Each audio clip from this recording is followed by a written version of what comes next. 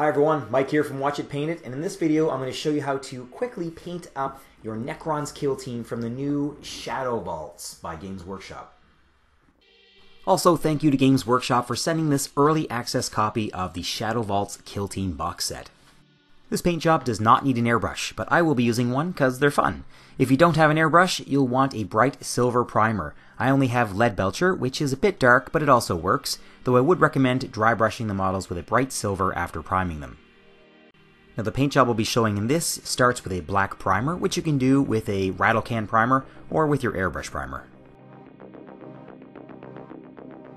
After priming in black, I'm going to do a metallic zenithal prime using two different colors of silver.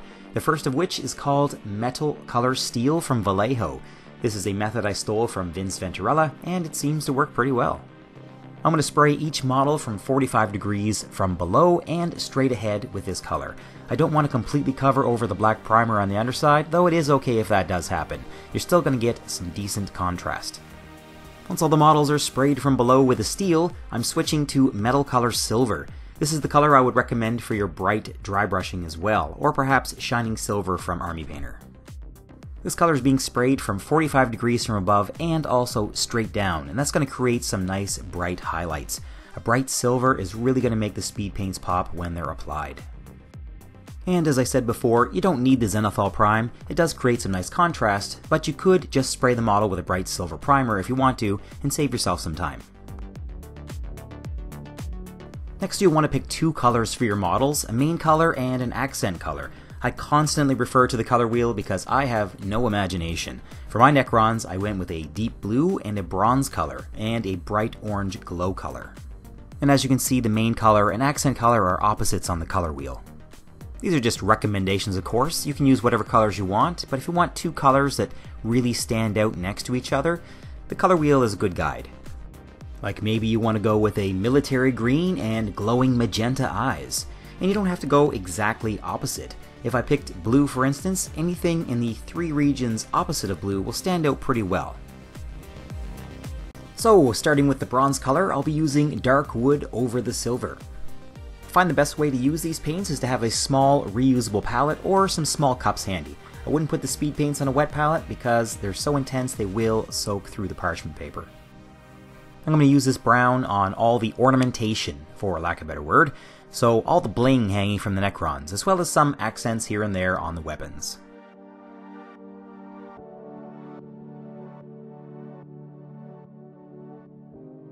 The death marks look a lot like normal troopers, except for that big sniper rifle they have, but I want to set them apart a bit by painting their legs with a brown as well. Next I'm using Cloudburst Blue, and this is going over the armor. One tip for getting even coverage with the speed paints is to load your brush, cover the spot you're painting, next dab the excess paint off your brush onto paper towel, and then soak up any spots where the paint is pooling with the tip of your brush. I sometimes forget to do that myself, but that really is the best way to get a consistent hue on all the parts of the model. Alright, with the armor plates covered, it's time for the smaller details. I'm next going to add some black over parts of the weapons. Not going to cover everything, I do want to leave some of that original silver showing. I'm mostly painting this onto the butts and main body of the guns, and the shafts of the staves. I'm also going to paint a few other spots here and there on the bodies of the models. I really like that shiny metal skeleton underneath, so I'm going to leave that alone.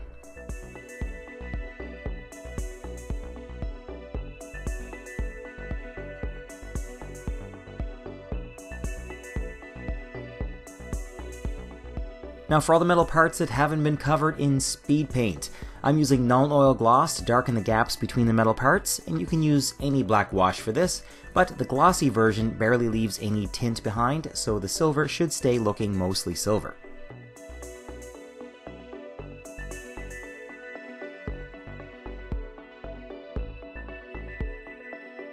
Next I want to paint all the glowy bits, and to do that I need a bright undercoat, so I'm going to start with a light beige, and this one is Rakarth Flesh.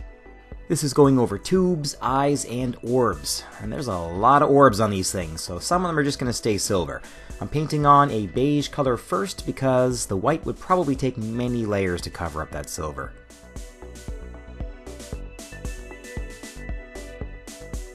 I'm also going to try something with these weapon heads, so I'm going to go ahead and paint those with the beige as well. Now I'm switching to the white, and I'm going to paint over all of the beige areas, and I'm trying to get a nice solid white cover over all these spots. It's probably going to take 2 thin coats of each color to get a good white.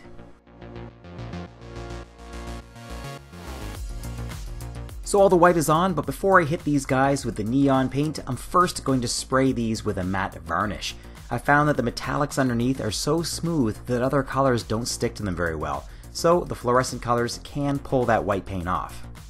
Once the varnish is dry, I'm starting with some fluorescent orange from Vallejo. I've mixed this with a bit of water because it's basically a gel when it comes out. It's also not very opaque, so I'm adding 1 layer over everything that's white, letting that dry, and then adding a second layer. I'm not being super neat with this, I'm just getting a big gob on my brush and then completely covering the white areas.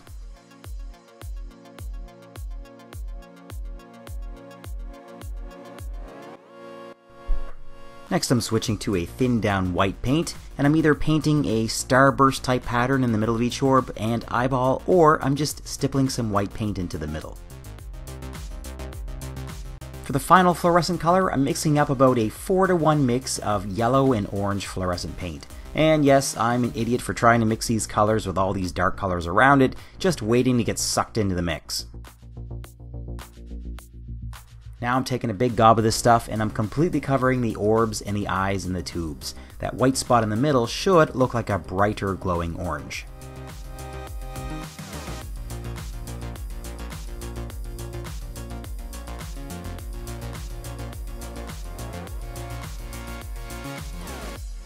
Alright, for the weapon heads of the staves, I wanted a fast method for making them look semi-decent.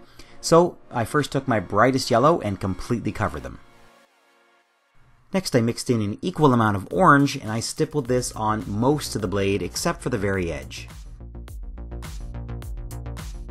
Then I used some pure orange and I stippled this onto the inner 50% of the blade. Next I mixed in an equal amount of some Mornfang brown, and then I stippled this color close to the shaft of the weapon. This might seem like it's taking a long time, but it's actually pretty fast to do. Now I'm taking some white ink, and I'm dropping this into all of the grooves of the weapon.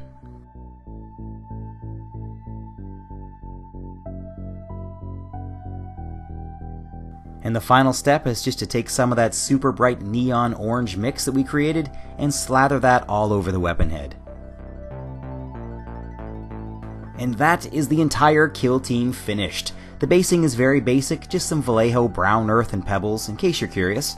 I hope you enjoyed the video, and a huge thanks to all of our supporters on Patreon and for everyone subscribed to the channel. This is Mike from Watch It Paint It, and I'll see you next time.